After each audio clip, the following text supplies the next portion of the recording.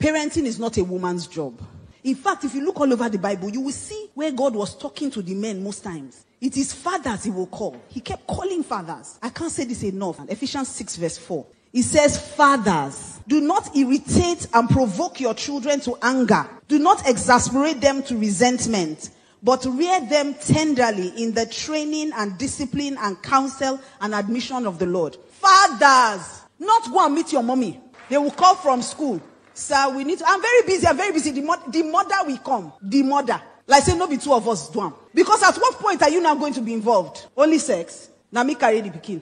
Now me push am. Now me carry and go school. PTF na me. Hospital na me. Immunization na me. At what point, daddy? Don't worry now. When they want to marry, it's the man they will call. They don't used to call women in these things. Fathers, train your children. You must parent as a team. If you want your children to be evangelized, your wife cannot be going to church and you will drop them and turn around and go home. Fathers, children get the identity from their fathers. They get nurture from their mothers, but they get identity. Especially boys. That's why we have a lot of boys misbehaving in church. Because mommy is in church praying, you must parent as a team. They must see both mother and father make investment into spiritual things. If your child sees you bow to God, he will know there's someone greater than daddy. So when it's time to worship, don't do like this.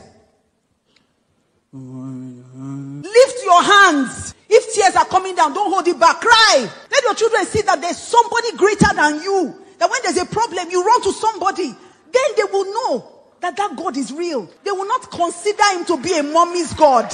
You need to parent as a team. You must do it together.